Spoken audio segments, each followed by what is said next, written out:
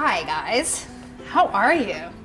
Today I'm making a ground turkey taco. I'm making it in a similar style to the style that I ate a lot when I was growing up, which is made by sauteing some onions with spices, chili powder, and tomato paste. When I was growing up, we always used ground beef, but I know that lots of people enjoy eating ground turkey or chicken more than ground beef. Either you don't eat beef or you're trying to lighten up a little bit. So this is a recipe that uses ground turkey. I have a pound of ground turkey and I am currently mincing up 1 medium onion. I have a large skillet heating on medium-high heat.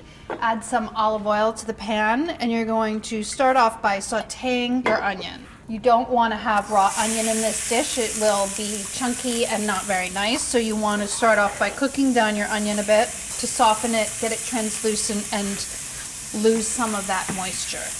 The recipe doesn't call to, but I like to add just a pinch of salt to my onions when they're cooking. That helps pull the moisture out so that they cook down more quickly. This should take about 3 to 5 minutes depending on the heat of your stove. I have this on a medium-high, but everybody's stove is slightly different, so it's going to take a little more time or a little less time for you depending on what your stove is like. When your onion is translucent, you can add the ground turkey. This is a pound of ground turkey meat. What you want to do at this point is cook your turkey until it's no longer translucent, so it gets a little bit opaque before you add your seasonings. And turkey is very low in fat, and I only added about a tablespoon of oil, so I'm going to add another tablespoon. It was supposed to be 2. And for some reason, I didn't add that much, which is very unlike me, as you guys know. With ground meat, just sort of cook it, mashing it with the back of a spoon. At this point, I'm turning my heat higher because I can see that it's steaming a little bit in there. So in order to make it cook and maybe brown just a little bit, turn the heat up.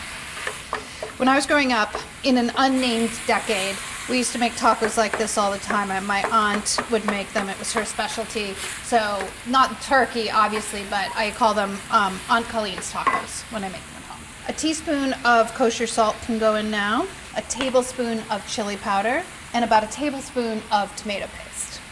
I generally do my cooking in the morning because I get home late from work, and also I'm tired of standing on my feet all day from cooking at work. So I make dinner for my kids in the morning, and this is a great thing to make in the morning because you can just heat it up in the microwave when you get home.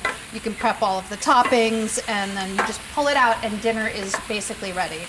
Now you add a cup of, you can use water, but I'm using chicken broth, and you just simmer this until the sauce is sort of thickened, reduced down, and it coats the turkey. It'll probably take about 5 minutes. You stir it occasionally. Make sure to like this recipe and click subscribe for more recipes like this. The sauce is reduced down, slightly thickened, starting to coat, and that's what you're looking for, so you can turn it off and get ready to eat, or you can turn it off, let it cool down, put it in the fridge and eat it later, which is what I would do at home. I'm using crunchy taco shells, which is what we ate growing up, though I have to say we did make our own crunchy tacos, and if you want to see a recipe for that, go on marthastewart.com. We have plenty of different recipes, and I've shown how to make these before. Spoon.